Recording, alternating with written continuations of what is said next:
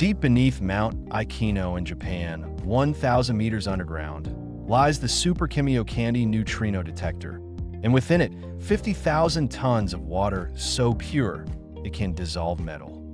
Yes, you heard that right. The water is so clean it's corrosive.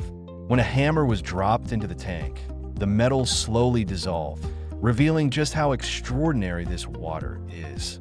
This ultra-pure water is key to detecting elusive neutrinos, tiny, almost invisible particles that pass through matter without leaving a trace. When a neutrino interacts with the water, it creates a burst of blue Cherenkov light, which is captured by thousands of sensors, allowing scientists to study these particles. But Super Kamiokande isn't just about neutrinos from the sun. It's also searching for rare phenomena like proton decay and tracking neutrinos from distant supernovae. One of its major breakthroughs was proving that neutrinos have mass, earning a Nobel Prize in 2015. Located in the Kamioka mine, this underground marvel helps scientists uncover the universe's deepest secrets, all thanks to the power of water, the most fascinating substance you've never thought about.